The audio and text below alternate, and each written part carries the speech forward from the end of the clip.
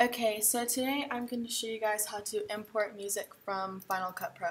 So I used from online. So I used this website called Royalty Free Music by Bensound, and just there's lots of different things, but I just picked this one called Moose, and so I've already downloaded it. But what you're going to do is you're going to click download, and it's going to download into your iTunes. So you'll go back to Final Cut Pro, click this thing, and then if it's not already pulled up, click iTunes. Go to music and then pick your song and drag it in onto your clip and then adjust it however you would like the sound, just the length, or you can do the sound if you want to fade in or fade out.